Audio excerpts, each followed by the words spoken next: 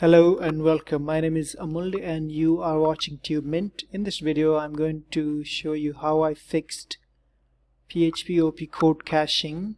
So basically how I enabled PHP OPcode caching, that's also called OPcache. So let me go ahead and show you. This is Drupal 8.6.14 and it should work on like whenever you get this specific error message or warning. So let's go ahead and fix it right away. Now I'm running XAMPP on my computer, so I'm going to open the XAMPP and get into this PHP thing. Here it is, and look for the configuration, PHP configuration settings. So here you see, just right click on it and I'm going to open it with Notepad++.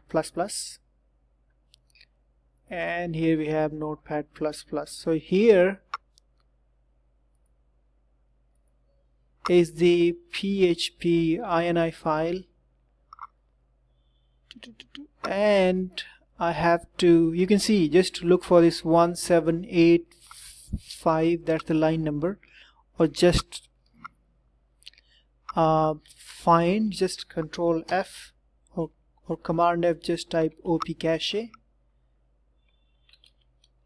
And you will see on the very top you have this in the square brackets. You have to type this simple extension command, which is Zend extension php _ opcache.dll. That's all you have to do, and save it. Okay, save it and close it. You are done. Now what you have to do, you have to restart your Apache server. It's not going to work. Okay,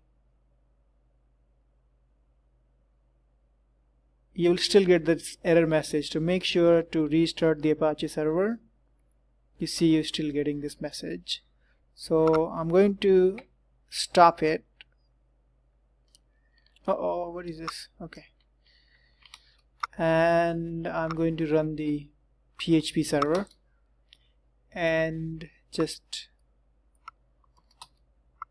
start the process, installation process. Save and continue, choose profile,